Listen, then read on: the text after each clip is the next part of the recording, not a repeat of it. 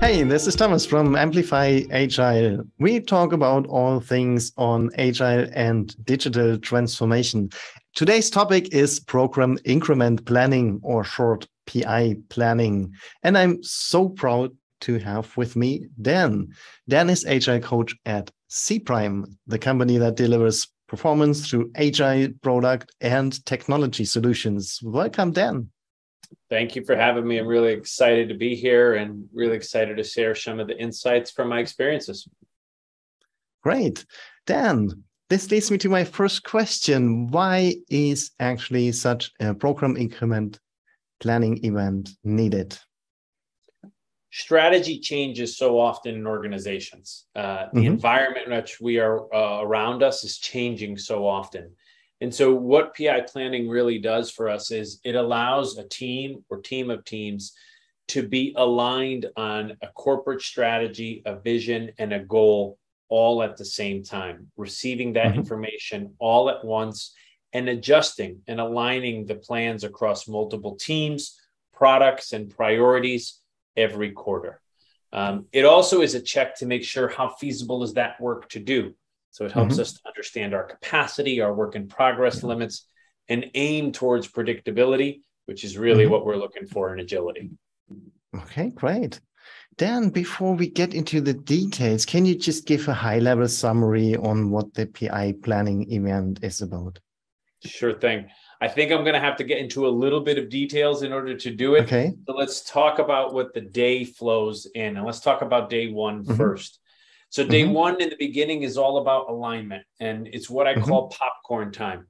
So if you've ever been to the movie theater, you get a big tub of popcorn and you sit back and you watch that movie. The teams are doing that same thing. So in the beginning, we're updating the teams on vision, strategy, goals, product roadmaps, architectural designs, new standards that we're looking to pull forth. And all they're doing is sitting back and absorbing and figuring out what are we going to do as a result of this. All right. So you're getting all on the same page, and they just, the team's basically just listening, but everyone knows about everything. Yeah. It just gets the same information. Exactly. Then we move into our first level of breakouts. This is where the teams are going to start figuring out, all right, what are we doing? What are we actually going to execute upon? Yeah. We want them in that day one to do is come up with some of those big risks, some of those big challenges that they're facing. We want them to identify those, possibly start mitigating them, but also address which one of these needs manager attention. And at the end of day one, everyone goes away. Managers stay behind, and the management team helps to mitigate and find resolution to those risks so that the teams can be empowered to complete planning in day two.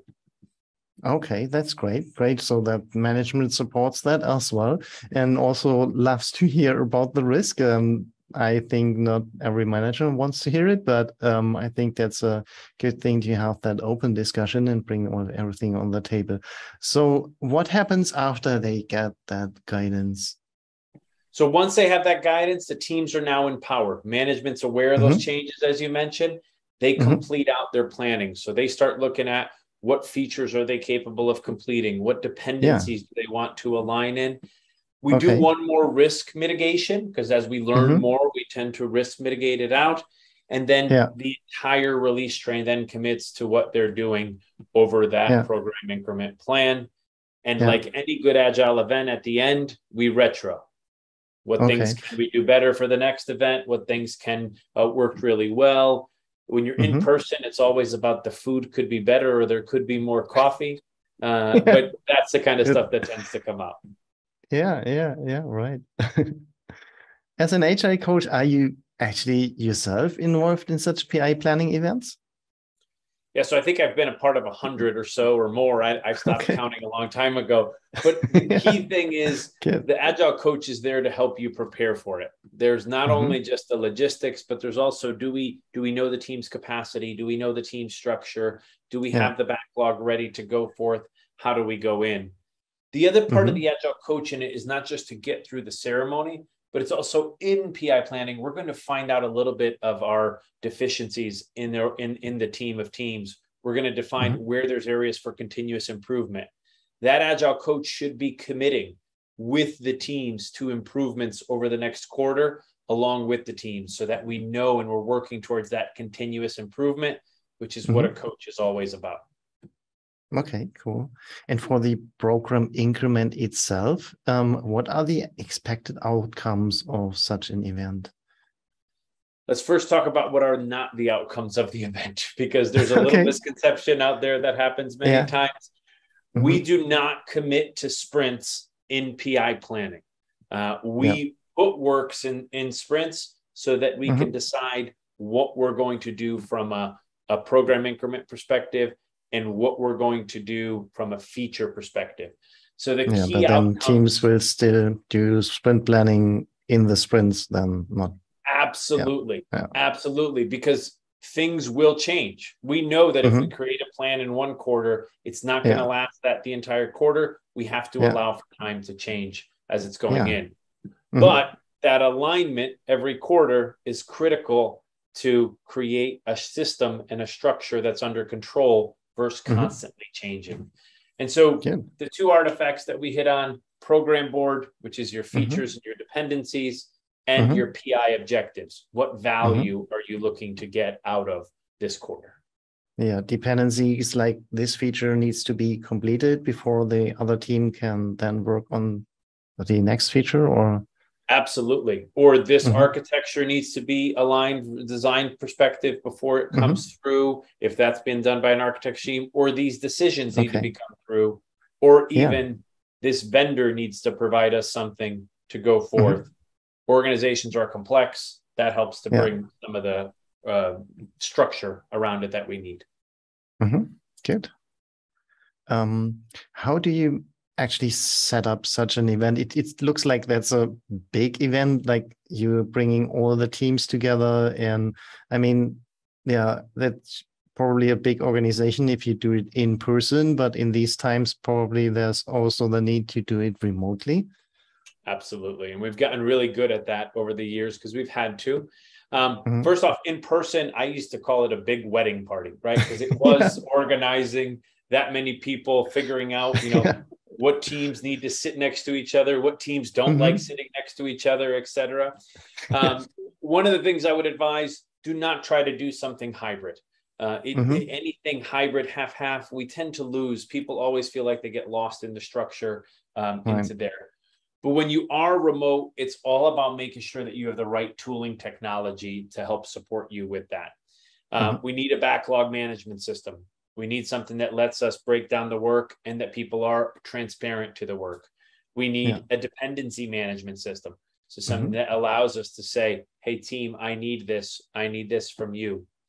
We also need some sort of common documentation system where we can be working in documents together, drawing things together, drawing boxes. And then we need to be able to pull people in to smaller little virtual sessions as easy as possible. So if I need a couple people to come in to work on something, I can do that very quickly. We don't have to look at calendars or things of that nature. The other very so practical, everyone is blocked during that time and they just available for that event. Yeah, perfect. Absolutely. The other very practical thing is 2 days virtually is a lot. Move it to 3 5-hour days rather than full. It makes it more manageable for a team. That's true. That's a good point. Yeah. So it sounds like this is also kind of a lot of preparation to make that successful, isn't it? What would you prepare, mind yourself, on program level or on team level? Yeah, so let's start. I'll hit it from both program and team because I think it is two answers there. Let's start with first the program, though. The day you complete PI planning, you start preparing for the next PI planning. That starts with updating your roadmap, figuring out what features are going to be important for the next program increment, creating a refinement schedule for that. You may need other people. You may need other business owners to come in and provide insight, other teams. You might want to start working on aligning dependencies early on. Some of those dependencies hopefully are within your release train, but some will be external. Some will be vendors. Can we start doing some of those alignments early on? And then, do you have the right capacity and budgeting to continue going forth? If you start seeing that backlog is getting bigger and bigger and bigger, you might want to say, can we get more capacity, or do we have to cut that off to make the program increment event successful? Mm-hmm. So that's from the program perspective. From the team, you have to be a little careful. The team is executing on program increment current. You don't want to distract them with the futures too much. Mm-hmm. So I would say probably about 2 weeks before the program increment event, you start socializing the features, start socializing some new architecture diagrams, some vision, some goals.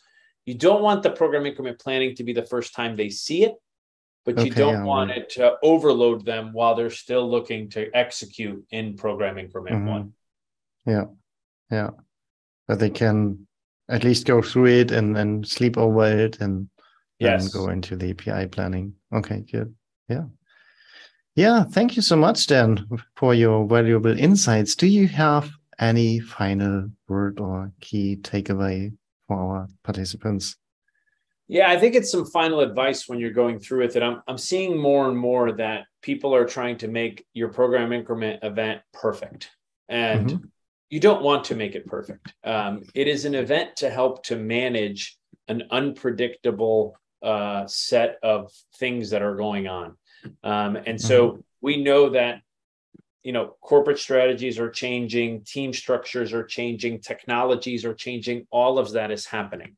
What we're doing PI planning for is to organize and get all on the same page for a given period. We know we're going to deviate off from then. But for that given period, we want to have some of those tough discussions. So we want to have business owners which are prioritizing and battling over priorities. We want to have those architectural discussions as to how are we going to build this? What are we going to do? We want to have the battles over, which dependency is more important than the next, and how do we do that?